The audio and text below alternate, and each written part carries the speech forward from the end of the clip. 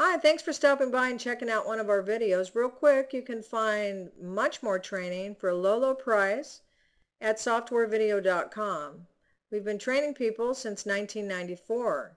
We have online memberships for as low as a startup fee is 99 cents for 7 days or just $14.95 per month for unlimited training and access 24/7. Or you can buy it on DVDs. You can see what our new releases are. You can find us by software title, by subject, by vendor.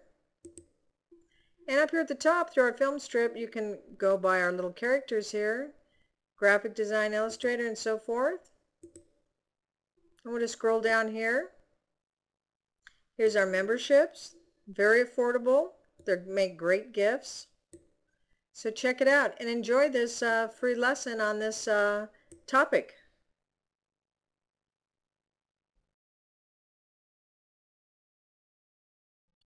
Now we're going to clean up our relationship graphs a little bit. My 12-year-old son said, "Dad, I understood everything you said in the last 2 or 3 lessons, and even though it was complicated, you made it sound so easy. But it looks confusing. You need to clean it up and add some color to it so you can easily see it." So that's what we're going to do. We're going to add some color. We're going to realign the tables and these relationship graphs to make them look a little easier. That's why I left them in this configuration in the last lesson. So let's take a look at the tools, the arrangement icons, everything that we have at our disposal to do just that. Well, of course, he also prompted me to make sure and hit OK to save that from the last lesson. So we'll go File, Manage, Database, and open it back up.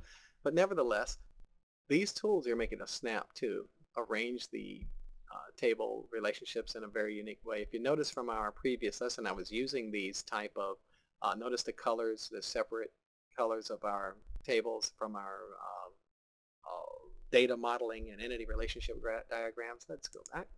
That's where I got them from here.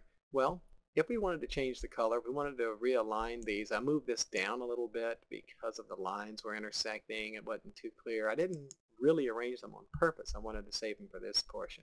Well, we can simply click, drag, highlight all of them, let go, and notice how we selected just those three. Well, I can easily realign them or perform an action on all three at once. Let's say that I wanted to move my products over here, invoices in the middle since products only has one line on it. And let's say I can't quite line up the top. Well, no problem. I can just click, drag, highlight all of them, let go, come here to my arrange tool. And do I want to arrange them vertically? If you can see that barely, that's vertical, this is horizontal. I want to arrange them horizontally. I click on it and it gives me three options relating to that. Do you want to arrange them horizontally, or you want to line them at the top edges, the centers, or the bottom edges? Well, let's arrange them according to the top edges. Notice how they line up. Now, they aren't really spaced evenly. Well, I can easily space them. I can come here to this tab. Do you want to distribute them horizontally or vertically? I want to distribute the spacing horizontally. How about that? It just looks so neat and clean. And I can click out here in the white space to deselect. Now, notice how we have the primary and foreign keys. The keys are separated by a heavy bar, so they're visible just on the top. Well, I've got, let's move this one over a little bit here. Now, I've got, I'll let it go, a lot of field names in customers. If I click here, I can scroll down, or I can move that little black triangle. If I keep clicking it, I can go down, or this one to go up to look at the fields here. But if I want to see all of them, I can just click on the double-headed arrow and drag it down like that. So that way I can see most of the fields in that table. Likewise, I can simply click the top corner and shrink it and only see the key uh, for that table, or just the table title itself. Let's go back. Well, for clarity, let's simply collapse them to just the key area. There we go. And we can see our relationships within the tables extremely clear now. So I guess my son will let me off of the hook now. But lastly, let's highlight and encompass all of them. And let's give them a nice color. We can do so simply by assigning a color to them. nice blue. That way these 4 tables are identified as blue, meaning they're our original, uh, giving us a mental note that these are our original 4. And the nice thing about it is that with this tool, if I wanted to create a note here, I simply can, or we can have access to increasing the size or decreasing the size. We can, whoops, or you can just type it straight in here by 100%. If you're printing, you can print the pages here, and it tells you if you want to print them on separate pages, or the orientation rather for that. The table relationships, you can click here to edit, or to the relationship, you can edit it here. We'll hit cancel. If I have the minus, that if I click it, it decreases in size.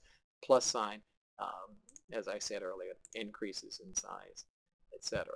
Well, if we wanted to create a note, we could just click on the text, by the way, is what I just clicked in case you missed it. If I wanted to make a note to the other programmers or whatever, I can simply enter in a note here. Hi, don't forget the table, or whatever the note is, and I can change the font, etc. Have control over all of the color, the background color, etc. And we'll just say OK. So now I have a note here to the programmers for this particular session we're working on, but we can just select it and delete it. We can just hit the delete key.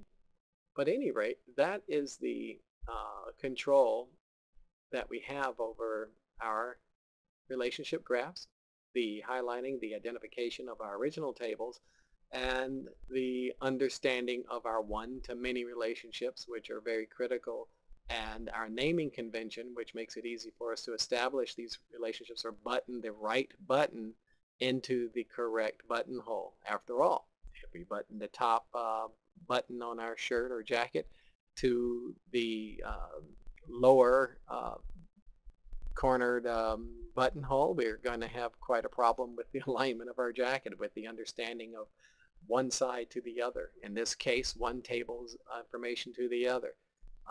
So that is why it's critical that we have a naming convention that correctly identifies it, easily identifies the keys, and it makes our job much easier in proceeding with our database and the applications and the understanding our data in a meaningful way.